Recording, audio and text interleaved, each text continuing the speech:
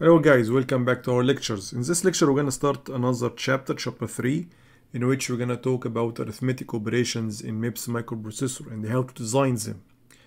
So in this chapter we're going to cover, basically addition, subtractions, multiplication and division, how to deal with overflow, and arithmetic operations with real numbers. And finally, how to increase the speed of, operations generally by some technique called SIMD, as we're going to discuss later, in the chapter. Okay, so we're going to start in this video by the addition and subtraction. So, first, how to add. Let's have an example of 7 plus 6. Very simple example.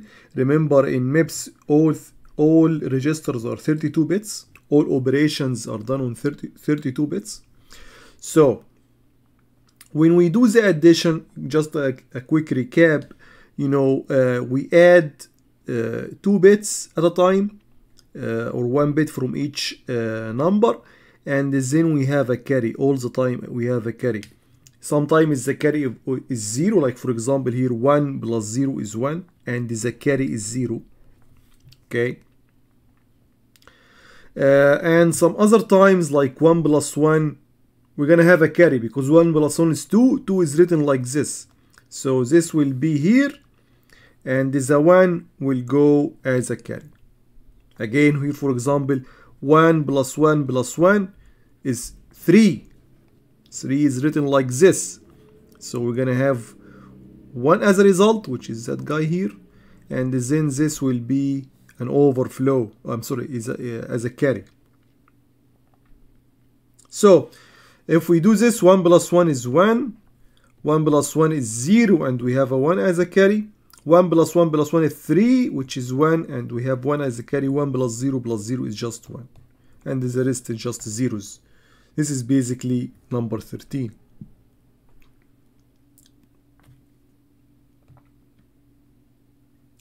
How about subtraction? Actually, subtraction, since we gonna, we can have a separate circuit that does subtraction, but we can just have, the same circuit do both. The same addition circuit do both subtraction and addition. So we can reduce the design size of the microprocessor, which is really good. But how can we do this? How we can, convert the subtraction operation into addition operation? Basically, by converting or add the negation of the second operand. So for example, 7 minus 6 can be converted to 7 plus then minus 6. So we're gonna express the minus 6 as its 2's complement. And when you add, a number to a 2's complement of another number, that's exactly subtraction. So for example here, 6 is written like this. Let's write it in 4 bits. So 0, 1, 1, 0 to the power of 0 to the power of 1 to the power of 2. And the 2's complement of this, just take the, the complement and then add 1. So basically this will be 0, and we have a carry of 1, 1, 0, 1. Okay? So this will be, the 2's complement. And to verify that your 2's complement is correct, since it's a negative number, the most significant bit should be 1 all the time. And here, just a verification, that we are really correct. But how about the rest of the 32 bits? For the 7, it's okay. We're gonna just add zeros. For the 2's complement, we just continue by 1s. We explained this before in our first lectures in this course. But just as a recap, if we want to convert this back to the 6, we should again complement or invert each bit and then add 1. So when we do this, this will be 0, 1, 0, 1, 0. Then the rest will be just zeros. then we add 1. 1 plus 1 is 0, and we have a carry of 1, then 1, 1, 0, and then the rest of zeros will just be the same. So, and we go back to the 6. Okay, so when we add ones here, it's no problem at all. It will keep the sign, it will keep the two's complement the same. Okay, then after doing the two's complement of 6, we can just add. So 1 plus 0 is 1. 1 plus 1 is 0, and we have a carry of 1. 1 plus 1 is 0, and we have a carry of 1. 1 plus 0 plus 1 is again 2, which is 0, and we have a carry of 1. 1 plus 0 plus 1, 0, and we have a carry of 1. 1 plus 0 plus 1, 0, and we have a carry of 1, and so on. We're gonna have carries of 1s all the time. Of course, 32 times. I can't do that, it will consume time. So just, the pattern is really clear, excepting for the last one maybe. Okay, for the last bit here, it will be 1 plus 1, which is 0, and we have a carry of 1. But since we represent everything in 32 bits, we're gonna discard this one. Okay, and if you see the result here, the result is just 1. And of course, 7 minus 6 is equal to 1. Good. Now, we might have an overflow condition. Like, for example, if you add 1, 1, 1, 1 plus 1. If you represent your numbers in 4 bits, let's see what's gonna happen here.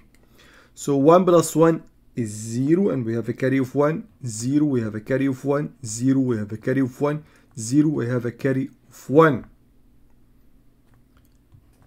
So the result here is 5 bits, because this is basically 15.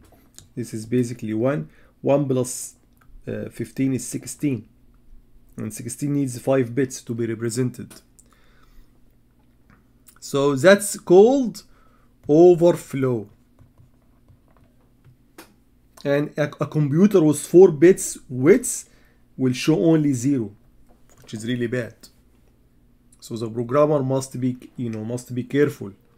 Okay, so let's see when an overflow condition might happen in our arithmetic operations.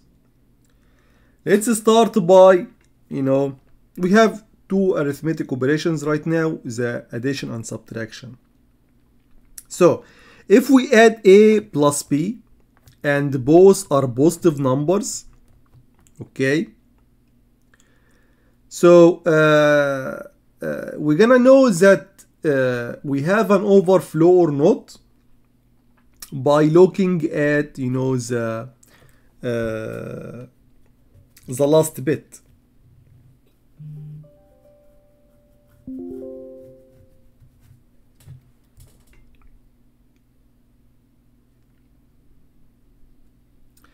Because if A and B are signed numbers or signed integers, okay, that means they are positive, and that means that the most significant bit is equal to 0.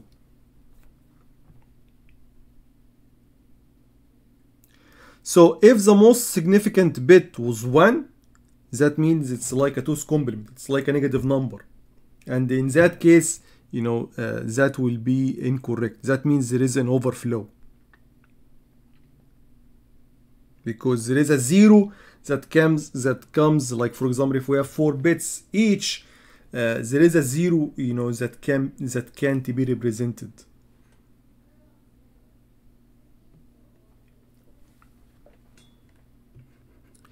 A second example here, if again we have an addition, but now both are negative. Both are negative, that means the result should be negative. The result should be negative, that means that the most significant bit should be 1. But if the most significant bit was 0, that means the output is greater than 0, that means the output is positive, which is of course incorrect because there was an overflow. Just like this one here, when both are positive, that means the output should be positive. But we found here that the output is negative by locating the most significant bit equal to 1, which is incorrect due to the overflow. For the subtraction, again the subtraction is just like addition.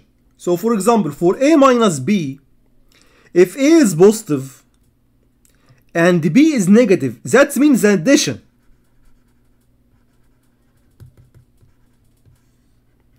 Because for example, 7 minus 6 is basically 7 plus 6. So, and this should result in a positive operation. I mean the output should be positive. The output should be positive, that means the most significant bit should be 0. But if you find that the most significant bit equal to 1, which means the output is negative, which is incorrect, you know, that means that there is an overflow.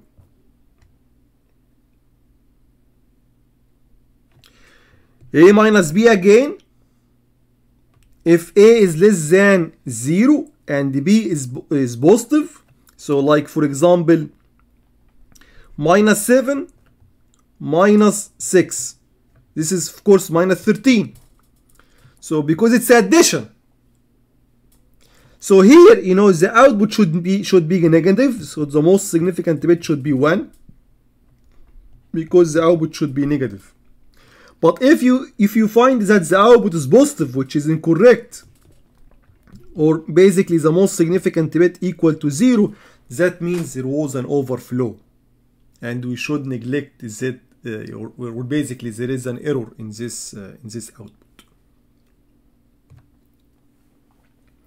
You should take about, you know, you should now consider your programming language to discover or not discover the overflow. For example, if you use C or C++, there is no indication whatsoever if you exceed, you know, the maximum number of that, you know, the integer can carry.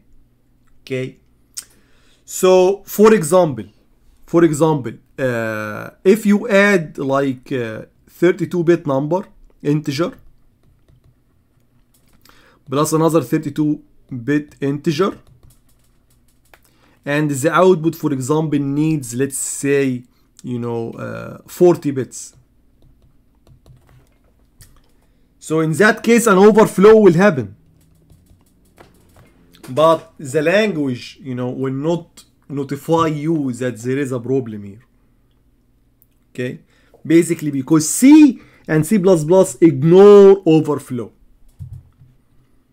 It's all the time use add unsigned and or add unsigned integer sub unsigned instructions.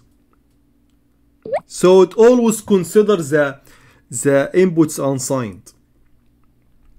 For other languages, however, like Ada or Fortran, you know, there will be what's called exception, and because basically they use add, I, and sub instructions, which deal with generally signed integers. So when overflow happens, there will be like exception handler that tells the user there is an overflow here. So you take care of the result in that case, because we cannot represent, you know, your result with the current width of the integer, for example, or the registers. So that the user, the programmer, will know that there is a problem, but it's really hard to detect such bug in C++. Okay guys, thank you very much for watching this video, and see you in the next video. Bye bye.